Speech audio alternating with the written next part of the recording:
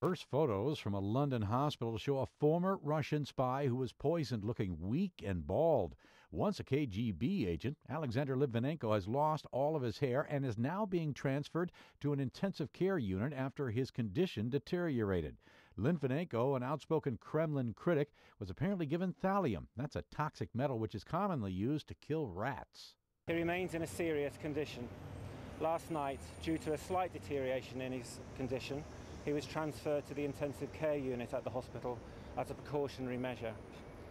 He is not in a position to speak to the media, and he and his family have requested privacy at what is a very difficult time for them. Kremlin critics say poisoning is a common Soviet-era practice that seems to have reappeared since ex-KGB officer Vladimir Putin became president of Russia. But a Kremlin spokesman says allegations that the Russian government was involved in Litvinenko's poisoning are sheer nonsense. The former spy claims he had been ordered to kill Boris Berezovsky, seen here in the dark suit, an act he did not commit. He also said this Moscow apartment bombing in 1999 was staged by the secret services. Litvinenko defected to Britain in 2000 and had recently been looking into the murder of a Russian journalist.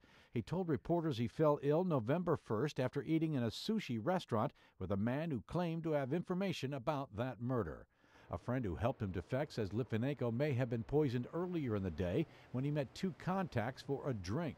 His speech is a little bit distorted, but he can speak without pain, and he has been interviewed by the police continuously. I've just seen the detectives again, and I had to wait for about half an hour to get into him, and then after 10 minutes they kicked me out and said we'll have to continue his interview.